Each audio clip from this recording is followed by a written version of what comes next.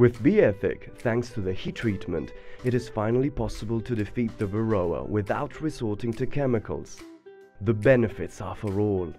For bees, for the environment, and for beekeepers who take care of us. Hello to everyone, my name is Luca Marcon and I'm a partner of the Marcon Beekeeping Company. We have had bees for a long time. The company was started by my dad in the 70s.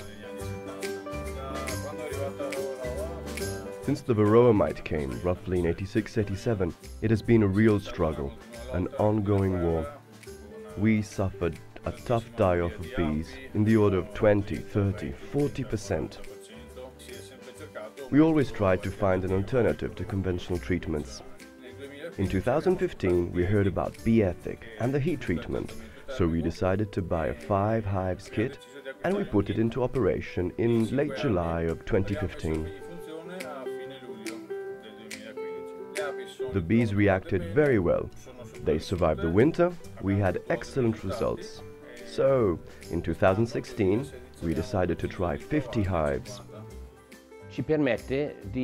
Bee ethic allows us to treat the beehive all year round, even during the production period. So I found myself immediately willing to try it, and now it has been a year during which I have tried 20 hives. The treatment is efficient because within the bee brood you can see various Varroa mites dying at a very embryonic stage. I'm certain that this will be the future, if it can produce a completely intact product without any residues of the chemical treatments normally used to fight the Varroa.